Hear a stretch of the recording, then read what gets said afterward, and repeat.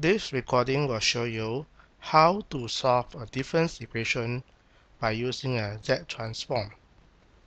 We are given the difference equation x of k plus 2 plus 3 times x of k plus 1 plus 2 times x of k equal to 0. To solve this difference equation by Z transform, you must take the Z transform to each term. That means I need to take the Z transform of x of k plus 2 plus 3 times the Z transform of x of k plus 1, then plus 2 times the Z transform of x of k, and the right hand side, when you take the Z transform, is 0. Next, what is the Z transform of x of k plus 2? For this, we need to use the First Shift Theorem. According to First Shift Theorem, Z of f of k plus 1 is equal to z squared times Z transform of fk minus z squared times f of 0 minus z times f of 1. Therefore, Z transform of x of k plus 2 is equal to z squared times the Z transform of xk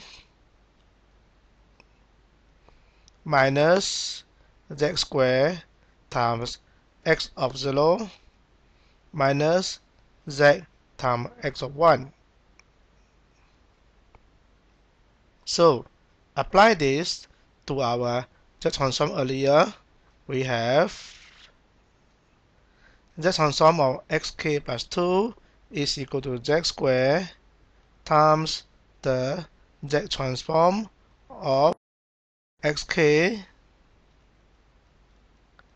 minus z squared times x of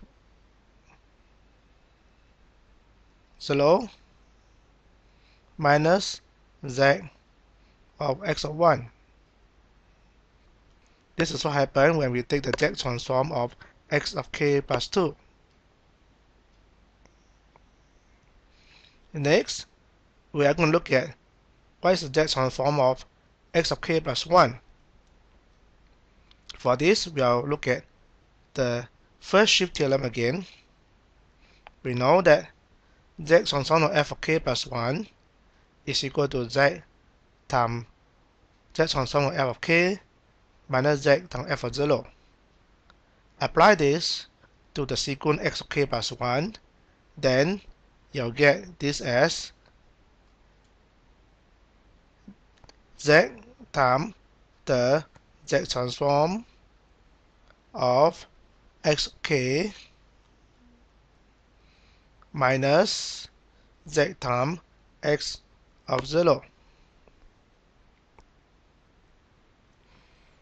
Now, applying the First Shift Theorem to the second term, we have 3 times the z times the Z transform of xk minus z times x naught. Then the last term is 2 times the Z transform of xk, and the right hand side is 0. So I have the Z transform of second term in here. Substituting the value of x naught equal to 0 and x1 equal to 1,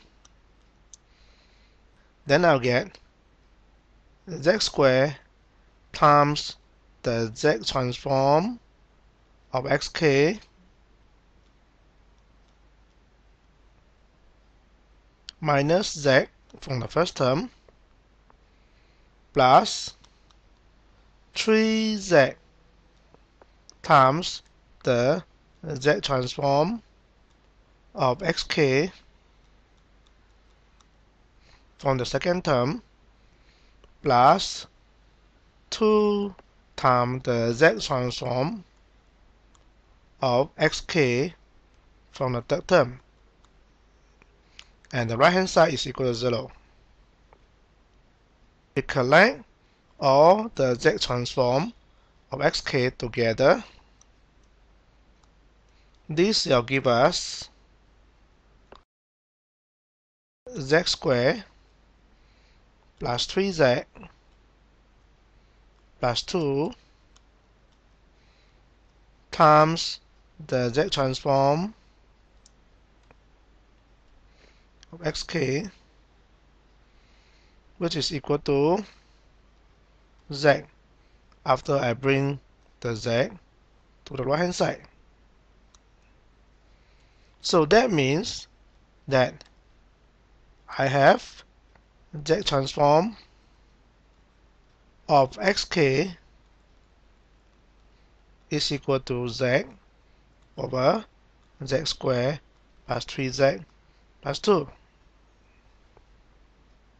Before we do the final value xk, we know that I can factorize the denominator first. So z transform of xk is equal to z plus 2 times z plus 1. And here is the trick we do very often before we try to find xk is we divide by z first. So z transform of xk divide by z. And this will give us 1 over z plus 2 times z plus 1. And now you do a partial fraction. You don't do partial fraction immediately. Divide by z first, and then you do partial fraction. This is a trick used very often so that you can simplify our calculation. So that means z transform of x of k over z is equal to z plus 2 with a number a on top and z plus 1 with a number b on top. And what is a, what is b? You can use cover up to find a. So a by cover up is equal to 1 over z plus 2 z plus 1 cover up z plus 2, and you put z plus 2 equals 0. That means z equal to minus 2. So a is equal to 1 over minus 2 plus 1, and that is minus 1. You can also find b. b by cover up method, you cover up z plus 1,